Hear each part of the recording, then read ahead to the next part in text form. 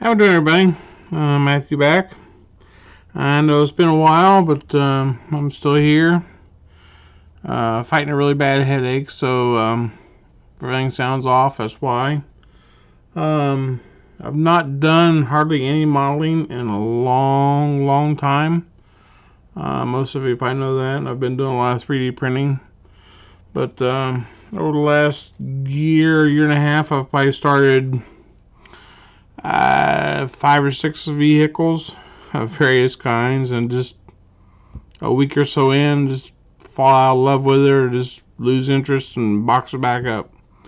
But this one, I'm kind of I'm further along than what I would normally start doing videos on, just to make sure I'm actually gonna follow through with it before I put up a video.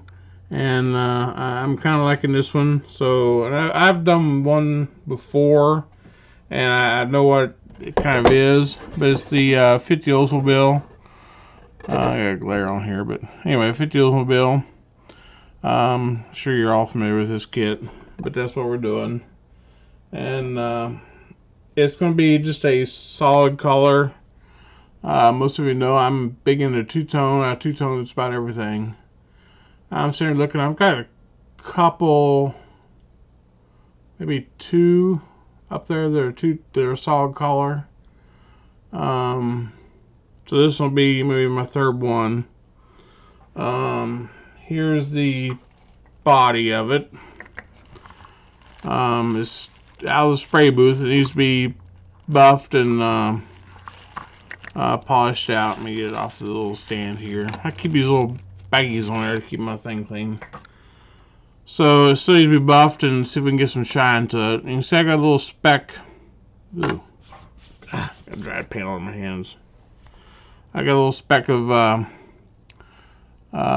something right there. It must come out. I didn't clean my booth or my spray gun, which is very unusual for me. Like I said, I haven't built anything in a long time, so I was out of practice. And I thought there was a speck on the trunk, but I don't see it right now. But there's some orange peel I want to get rid of, and that speck has got to go. So I don't know if I can get rid of that without going through the of course, you can see I'm making fingerprints. If I can get rid of that without going through the clearance of it or not. So there's a speck there on the door we gotta get rid of. I should have made preparations and cleaned the booth and whatnot, but I didn't. So that's what we got for the body. And I got all this dried stuff off on me from the little baggie on the whatchamacallit. But here's the undercarriage, just basic undercarriage. The hood's got orange peel, of course, on it, so I have to get rid of that so we can get that to shine up a little bit. And got our decals on there. And the clear I used was so thick I couldn't hardly get the pipette to suck it up, because I hadn't used it in so long. So I had to really thin it out to get it to suck up in there and spray. But this is all the red stuff I've got painted up so far. And here's a little, I'm going to put the little fender skirts on. So there's little fender skirts. I got 2 of those. So I got that done so far. Here's the engine now I've got going. Focus in here. Come on. It was hard to focus, so I moved it. Come on, focus. There we go. Alright, so the engine I got started so far. Still got a lot more to go on it. Still got a lot of wiring I want to put on there. A lot more I want to do to it. So I can get it off this. Just hold it in my hand maybe. I don't know if it'll... Yeah, I made it a lot worse, didn't it? Okay, maybe we'll put it back on this. I don't know what that's got to do with it, but so I've been doing a lot of researching with the pictures online. Got the return here for the radiator line. It's got one going out here, and it goes into the firewall over here. This one does, and then they both return out, or it returns out through this one, which goes into a hard line here, goes back through this metal line. It's really weird. And then I got all the lines to the carburetor stuff. Then I got I don't know if I can lean back here. Raise this up. Fuel bowl here that I've 3D printed. I got a bunch of those. I made 500 at one time in 45 minutes on the fuel line. So it's a little fuel bowl. And I got a lot more 3D printed stuff on there, but and more to go on. I still got more to make and more design to go on it. And then we got here's the air cleaner that came for it. And I was trying to do, because it had real faint mold lines in it, so I was trying to get the mold lines better. And you can see they turn out like not so good. They're all kind of wobbly and crooked, and I even cut a hole through it there. And the reason being for all that is I bought this, I don't know, 10 years ago, 8 years ago from Micromark, and it was exceptional at the time. Well, I've built a lot of models with this thing, and it got super dull, so me being me, thought, well, I'll just sharpen it. And when I got done with this grinding wheel on my cutter over here, there wasn't a whole lot of tool left, and it didn't cut so well. And by the time I got it actually sharpened where it would cut, well, then it was super wide, and it just, yeah, nothing really. So I messed the car up, the body. So this was the one you just seen with my second body. And this piece here just destroyed.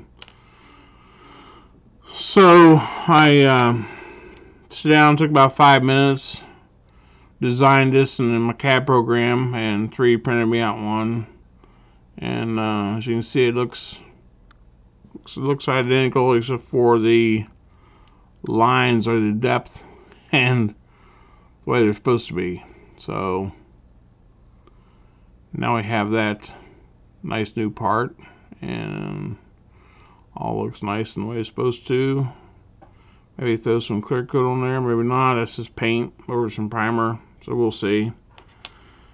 And then in order to fix my panel line scriber, I ordered this from MadWorks, and apparently you can't buy these decently. Well, this one you can't buy it at all anymore.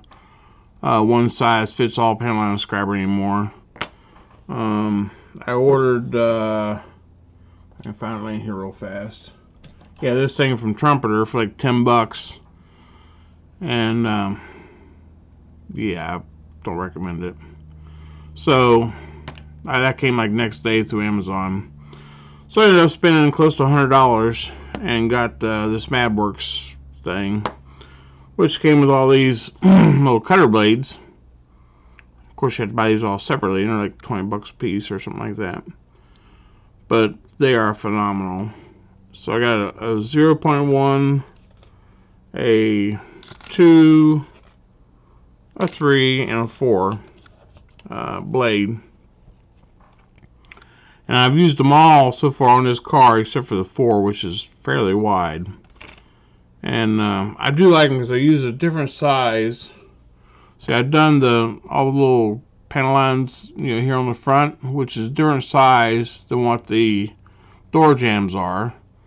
And then I've done around the fuel door, which is a different size than all the other ones are. So it's really nice to be able to have the different sizes to keep all the panel lines and stuff correct. To be able to do that. And there was, yeah, this, I wish I would have had it in time so I could have done the scribing inside of this to make them a little better and crisper and whatnot. But yeah, that'll be alright.